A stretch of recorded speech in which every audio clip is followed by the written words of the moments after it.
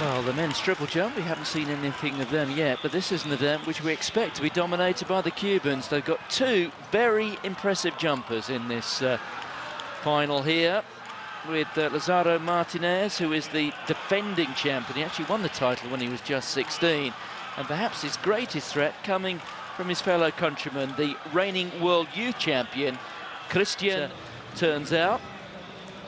There is Napoles, the world youth champion.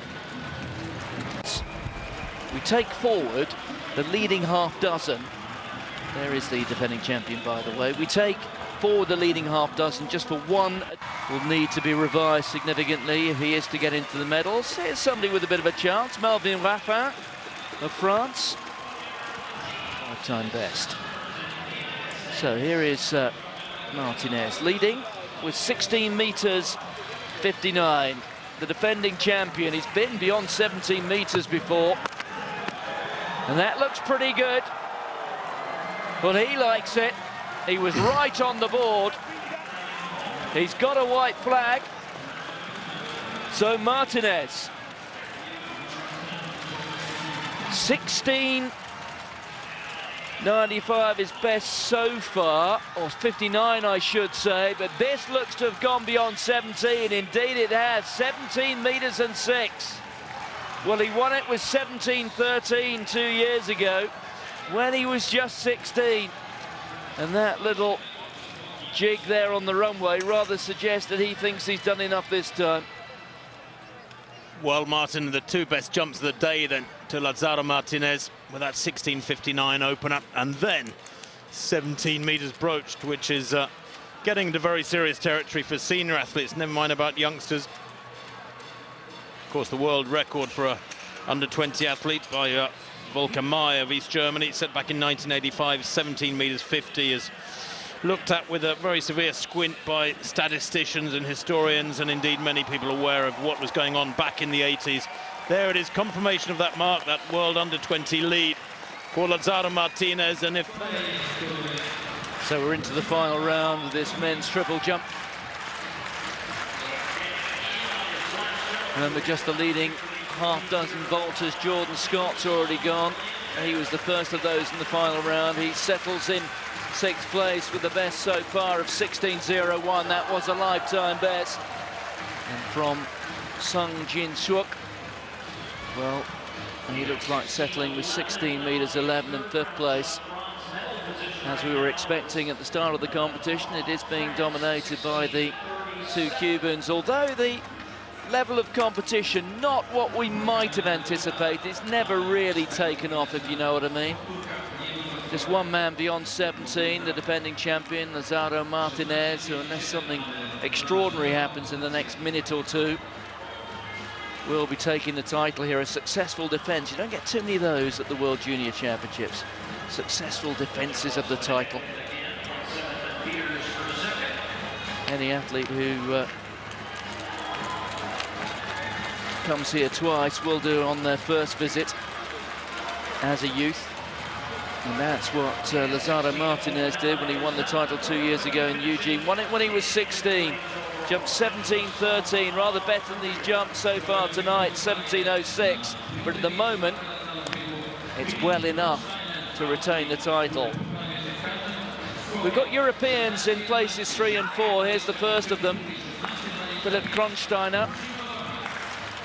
Already a lifetime best from him, a Austrian national junior record of 16 meters 25 coming in the 3rd round. He's got progressively further as he's gone, so his confidence will be sky high.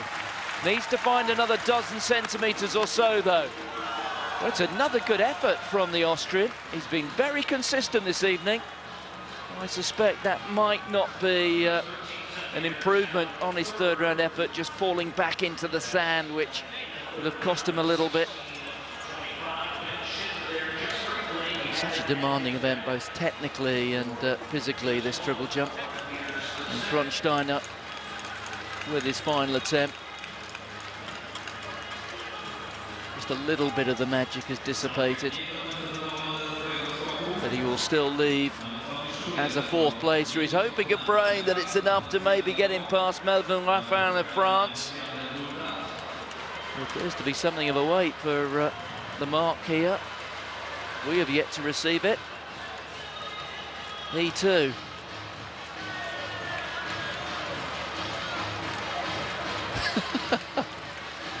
They're keeping him on tenterhooks, aren't they? Torture almost. Well, 16:10, I think, as we anticipated. Back to where he started almost. Still, it's a fourth place finish for the Austrian and a national record. No cause to grumble. Well, the next event at the track is the women's 100 meters final. That's just a few minutes away. 3:62 though, Melvin Raffin of France. Third place it is at the moment.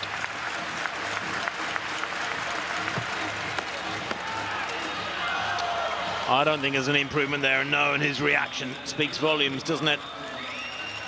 Didn't like it. Maybe the timing out a little bit there. Not a good final phase either. Lands a bit flat in the sand, and he knows it.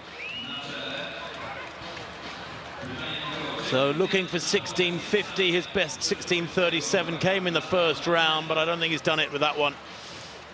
His last chance to improve from the bronze medal position has gone. But it is a bronze for the Frenchman. Some would say it's a good thing to be angry, to be disappointed with not winning. The bronze medal is not what he came for, clearly. Well, the Cuban national coach is where he has been throughout this final, and he was here for the long jump final yesterday, leaning over the railings by the pit. Christian Napoles, the reigning world youth champion. Can he come up with a big one here? Oh, it's a mighty effort. That's a terrific effort from Napoles. He's got the silver in the bag. One rather suspects it's not enough to peg back Martinez, but could there just be a little bit of a twist here? Big, powerful man. Could well be his best of the night. Let's see how close it's got. Napoles, 16 meters 62. It is his best, but he doesn't challenge the champion Martinez. Well, what a response though, Martin. The competitive juices are certainly flowing, and I'm loving these camera angles, by the way. All credit to the production. That reverse camera angle is very, very rarely seen, and yet it gives you such an interesting perspective. This is an unnecessary jump. Of course, it's an exhibition jump in effect for the champion now, as he is Lazaro Martinez. 17:06.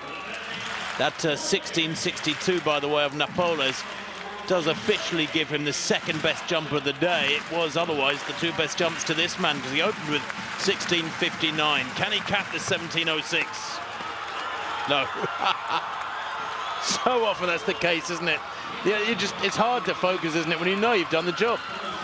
Yes, and what was rather nice there was the American athletics team there joining in with the celebrations for Martinez. United States and Cuba, not two countries with the greatest recent diplomatic relationship.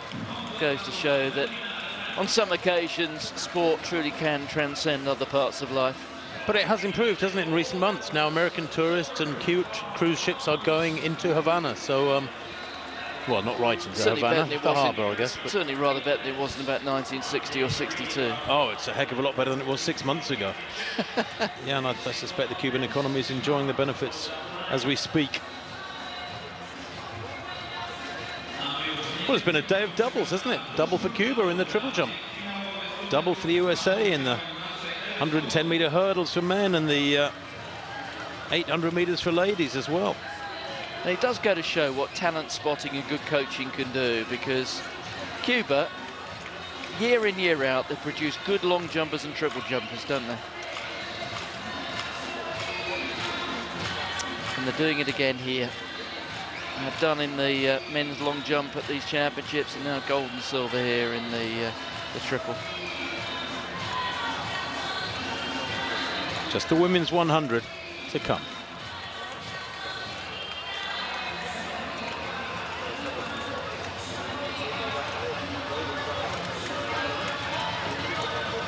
So Lazaro Martinez, successful defence of his crown, 17.06, although a little bit shorter than he jumped 2 years ago in Eugene, Oregon, but I can't imagine he's terribly concerned about that. Gold and silver for the Cubans, a bronze for France.